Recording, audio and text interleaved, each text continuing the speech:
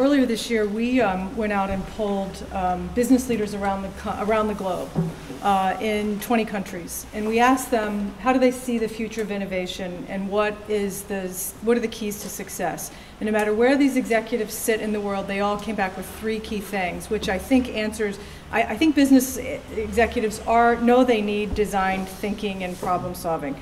They all said they recognize the role of the creative individual, and they realize that they don't embrace that in their organization, and they need to. So they know they need more creative people in their companies.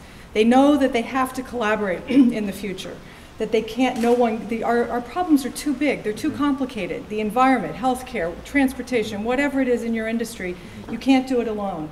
Big companies need to embrace startups, academics, governments, more kind of partnerships and collaboration.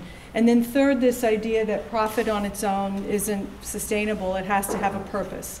So when you hear that, and it was Saudi Arabia to Japan. Interestingly, Saudi Arabia had the most optimism for what innovation is going to do. I just came back from there last 2 weekends ago and did a discussion with some of our customers in the Middle East, and it's so exciting. I mean, they're redesigning things. They're bringing in designers to help them in hospitals and airlines. And so I do think that business, especially in some of these emerging markets, Brazil, India, Middle East, you're starting to see design come into the mix in a way that I find quite delightful.